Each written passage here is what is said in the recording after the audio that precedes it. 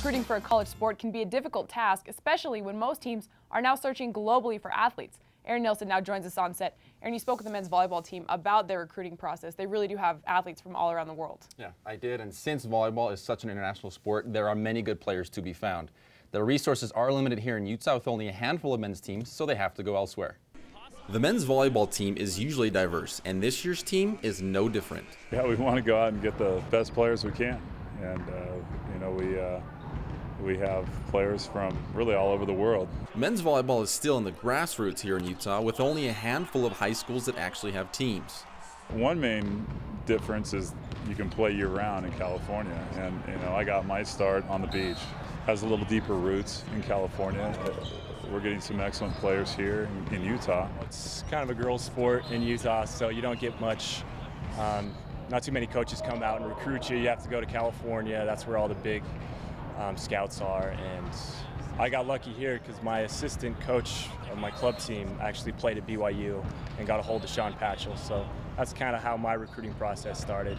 The honor code is specific to BYU and demands a little more from the student athletes. Policies that include abstinence and avoiding alcohol. From day one, we recruit with the honor code. We talk about the honor code. I think it's a great recruiting tool.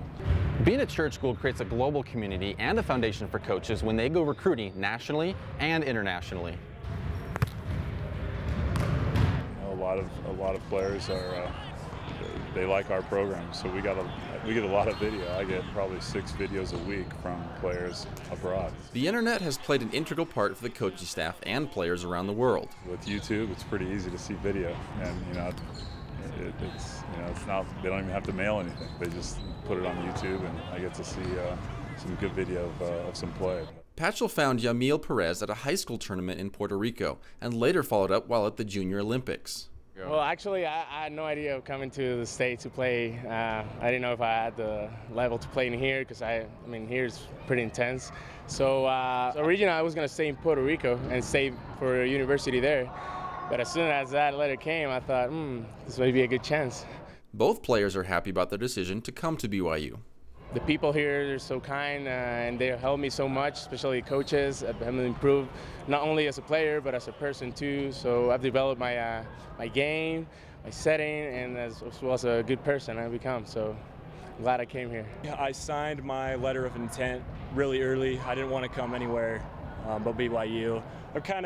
I would have came no matter what, but it would have been fun just to interact with other coaches, I guess.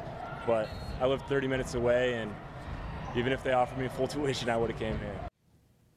The men's volleyball team has a history of stellar international and U.S.-born athletes. Yeah, it's obvious that their broad recruiting has really translated to on-court success. Thanks, Aaron.